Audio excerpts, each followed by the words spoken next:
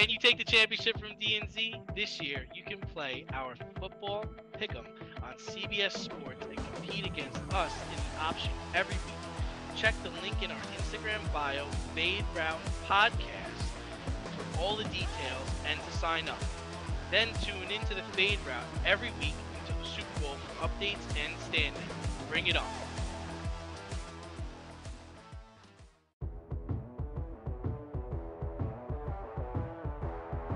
It's Red Light, Green Light 1, 2, 3 with D and Z. Here are your hosts, D and Z.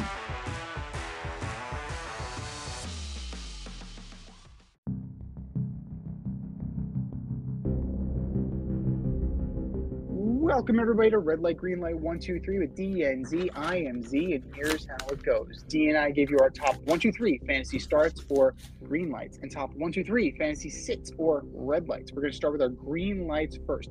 Who are your green lights for week 16, D? All right, it's playoff time. Let's go. You're still listening to this. You're in the semis with a chance to book your trip to the championship game. My first green light, he's starting for me this weekend, and tomorrow night it's Chris Olave. No injury designation going into the game. No guts, no glory. I usually hate Thursday night games, but I'm all in on Chris Olave. Number 2, Jake Browning. Hard to not believe in the guy. He gets the offense, and he's making the most of his opportunity. I know Chase is out. Don't let deter you from starting this young man.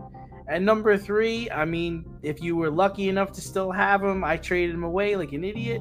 But James Cook, I wish I didn't trade him. I could really use him this weekend. But if the Bills run their offense the way they did against Dallas, they cannot be stopped. Z, what do you got? Good ones. All very good ones. I'm going to start with Sam Laporta against the Vikings. Statistically, he's one of the best tight ends in the entire NFL, not just one of the best rookie tight ends in the NFL. So, slowly but surely, he is starting to ascend that mantle, and I think that Jared Goff will find him early, and Jared Goff will find him often. Number 2, I like Rachaad White against the Jaguars. The Jaguars are starting to show that they're a little bit of a fraud. So that division is up for grabs. The NFC South is up for grabs. And I think Mr. White is going to have a great game for the Bucs. And then last but not least, I have to go with Russ against the Patriots. The Patriots are no good. Right? They're, regardless of their defense, they are no good. And I think Russ is going to want a get-right game after last week. I think he has a chip on his shoulder and he wants to prove to his coach that he is the guy that's going to push them forward. It's a very favorable, very, very, very favorable matchup on Christmas. But those are our green lights. Who are your red lights, D? All right, first up, I've got Bijan Robinson. I mean, by now, you already know you cannot count on this man as long as Arthur Smith is calling plays. Number 2, I know it might sound odd, but I'm out on Joe Flacco. It's certainly been a magical, but I think the Texans will bring Joe down to earth a little bit on Sunday. I'm not, I think I still have the Browns winning the game, but I think Joe's going to have a tough day, I think. And number 3 is Antonio Gibson. I think some people might have picked him up thinking, catch lightning in a bottle because, Brian Robinson's out. But let's be real. Their run game is brutal, and he's not catching enough passes for you to rely on him. That's very true. Very, very true. I am going a little running back heavy here. I'm starting with Derrick Henry. He just looks beat up, man. You're killing me. Yeah, he's starting for me. But dude, like you see it. Father Time is undefeated unless your name's Tom Brady, like we discussed.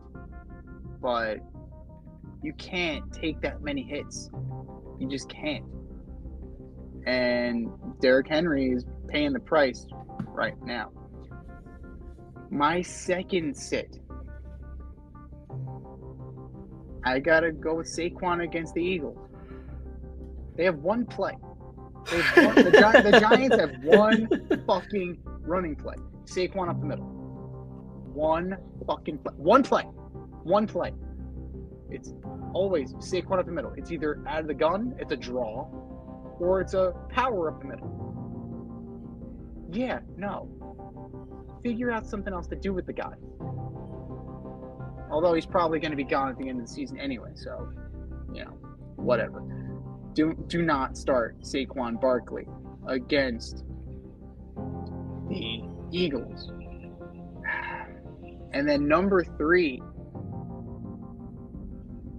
I would stay away from Gus Edwards against the Niners.